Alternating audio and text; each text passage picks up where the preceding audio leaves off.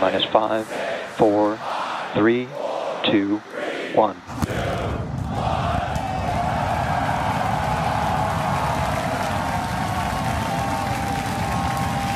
We're now down to 3 Raptor engines. We can see those chopsticks now in the rear.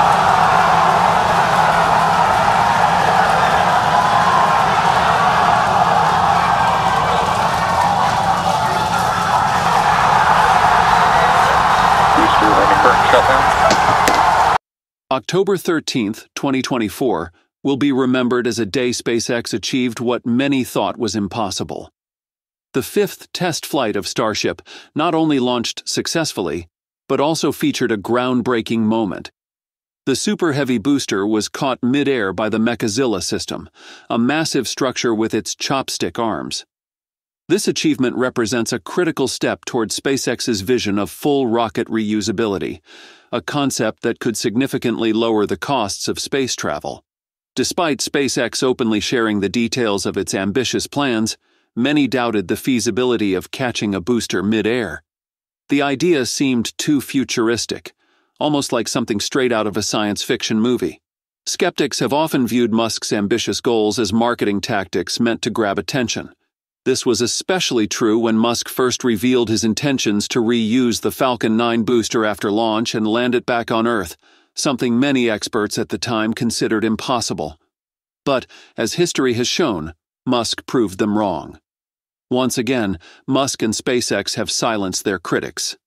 The successful launch, separation, and booster catch of Starship shows that SpaceX is making significant progress toward its reusability goals, proving that what once seemed unattainable is now a reality. The mission began with a flawless liftoff from SpaceX's Starbase in Boca Chica, Texas, at 7:25 a.m. local time.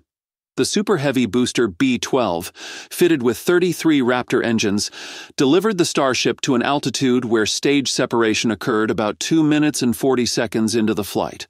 While Starship continued its journey into space, the booster began its descent back to Earth, reigniting its engines as it approached the landing site. What happened next was something previously only seen in science fiction. As the booster neared the launch pad at over 3,200 kilometers per hour, it was carefully guided between the outstretched arms of Mechazilla, which caught the massive rocket in midair. This moment, which lasted less than 10 seconds, represented years of planning, development, and refinement of SpaceX's technology. The ability to catch the booster directly at the launch site, instead of relying on ocean landings or drone ships, significantly reduces turnaround time, pushing SpaceX closer to its vision of rapidly reusable rockets. This achievement builds on previous test flights that encountered significant challenges. Earlier boosters either exploded or were lost after landing. The success of B-12's capture reflects significant upgrades, including improvements to the Raptor engines and structural enhancements based on lessons learned from previous flights.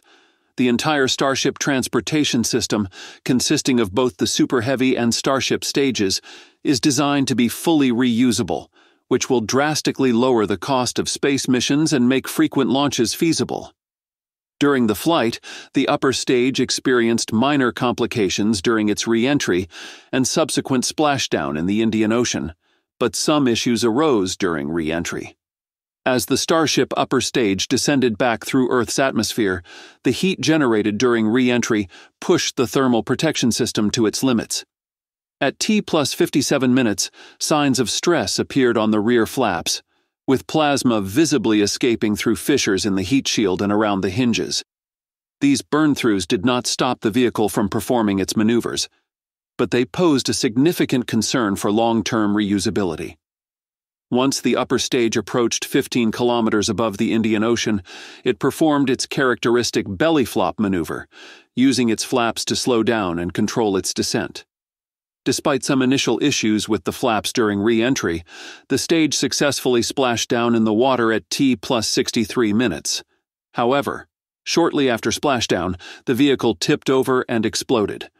While SpaceX anticipated some destruction after the splashdown, the tipping and subsequent explosion likely resulted from the burn-through damage experienced during re-entry. There was also a small fire observed on the upper stage as it touched down in the water, likely caused by the residual heat from re-entry and the compromised sections of the heat shield. This fire is not unexpected in such high-stress environments, but highlights areas that need further refinement, especially as SpaceX aims for full reusability. Musk has been extremely excited about this milestone, frequently sharing footage from the launch and celebrating the catch on social media. Musk tweeted, "The tower has caught the rocket," and later emphasized the broader significance of the achievement by stating that a big step toward making life multiplanetary had been made.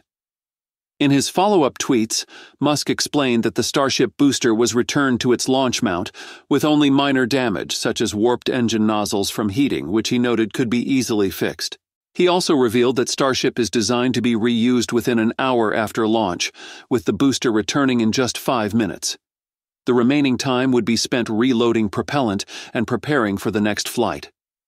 Musk also shared a side-by-side comparison showing the journey from the first Starship prototype Hopper in 2019 to the latest booster landing in 2024, highlighting the immense progress SpaceX has made in just 5 years.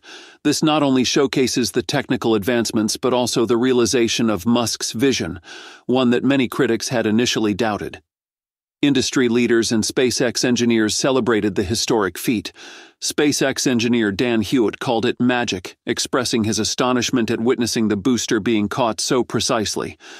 Another SpaceX engineer, Kate Tice, tweeted her amazement saying, "Still in awe. On the first try. Are you kidding me?" The excitement surrounding this milestone is palpable, and it brings SpaceX closer to its ultimate mission of making Mars colonization a reality. The FAA will now conduct its standard post-flight review to assess the severity of the damage and determine if it requires further investigation.